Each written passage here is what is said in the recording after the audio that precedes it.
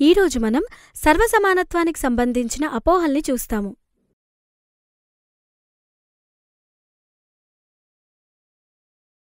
మొదటి అపోహ, ఉపాధ్యాయుడు ఈ కింది ఆకారాన్ని బోర్డు మీద గీసి కింది రేఖాఖండం లైన్ సెగ్మెంట్ సర్వసమానంగా అనగా కాంగ్రుయెంట్గా ఉందా లేదా అని పిల్లల్ని అడిగారు.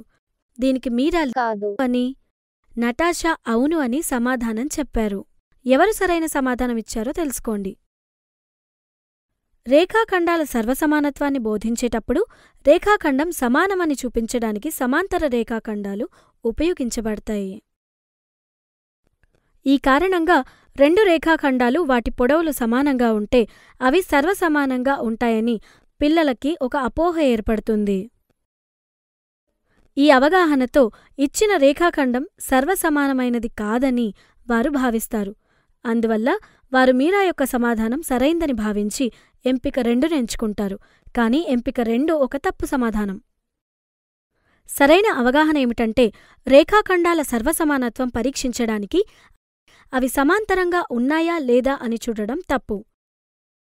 ఇక్కడ ఒక రేఖాఖండాన్ని మరొక రేఖాఖండంపై ఉంచినట్టయితే రెండు రేఖాఖండాలు ఒకదానితో ఒకటి సరిపోతాయి.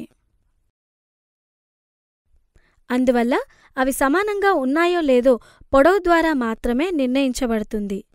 ఇక్కడ రెండు రేఖాఖండాల పొడవు ఒకేలా ఉంది కాబట్టి ఇచ్చిన రేఖాఖండం సమానంగా ఉంటుంది. అందుకే నటాషా సరైన సమాధానం ఇచ్చింది. అంటే ఆప్షన్ 1 సరైన సమాధానం. రెండవ అపోహ, కింద ఇవ్వబడ్డ కోణాలు అనగా యాంగిల్స్ చూసి అవి సర్వసమానమైనవి అవునా కాదా అని కనుగొనండి. కొంతమంది పిల్లలు కోణం PQR మరియు కోణం XYZ యొక్క భుజాల పొడవు మరియు కోణాలు భిన్నంగా ఉన్నాయని చూస్తారు.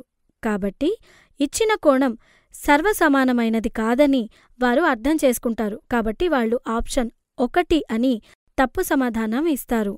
సరైన అవగాహన ఏంటంటే ఒకవేళ కోణాల కొలతలు ఒకేలా ఉంటే అవి సమానంగా ఉంటాయి. అంతేకాని వాటి భుజాల పొడవు ఎంత ఉన్నా లేదా వాటి స్థానం ఎలా ఉన్నా దానివల్ల ఏమీ కాదు. ఇక్కడ కోణం PQR మరియు కోణం XYZ ఈ రెండు కోణాలు 50 డిగ్రీలు. అందువల్ల కోణం PQR కోణం XYZకి సర్వసమానం. అందువల్ల ఈ ప్రశ్నకు సరైన సమాధానం ఎంపిక 2.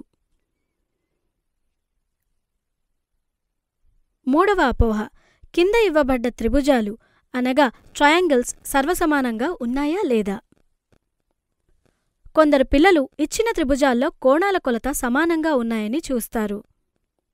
కాబట్టి వారిచ్చిన త్రిభుజం సమానమని భావిస్తారు మరియు ఎంపిక 1ని సమాధానంగా ఇస్తారు. కాబట్టి రండి వారి అవగాహనను మరియు వారిచ్చిన సమాధానం సరైందో లేదా తప్పో అని తెలుసుకుందాం. మనం ఒక త్రిభుజాన్ని మరో త్రిభుజంపై ఉంచితే మనకు తెలుస్తుంది. అనురూప కోణాలు సమానంగా ఉన్నప్పటికీ అవి ఒకదాంతో ఒకటి పూర్తిగా సరిపోవు. కాబట్టి మనం వాటిని సర్వసమానమని పిలవగలమా? ఆలోచించండి. లేదు. అందువల్ల ఎంపిక 1 తప్పు అని సమాధానం. సరైన అవగాహన ఏంటంటే రెండు త్రిభుజాలు వాటి అనురూప కోణాలు మరియు అనురూప భుజాలు సమానంగా ఉన్నప్పుడు సమాంతరంగా ఉంటాయి మరియు అనురూప శీర్షాలు ఒకదానిపై ఒకటి సరిగ్గా సరిపోతాయి. ఎందుకంటే ఇక్కడ భుజాల పొడవు సమానంగా లేనందున. ఇక్కడ త్రిభుజం XYZ త్రిభుజం ABCకి సర్వసమానం కాదు. అంటే ఇచ్చిన ప్రశ్నకు సరైన సమాధానం ఆప్షన్ 2. ఈరోజు మనం సర్వసమానత్వానికి సంబంధించిన అపోహల్ని చూశాము.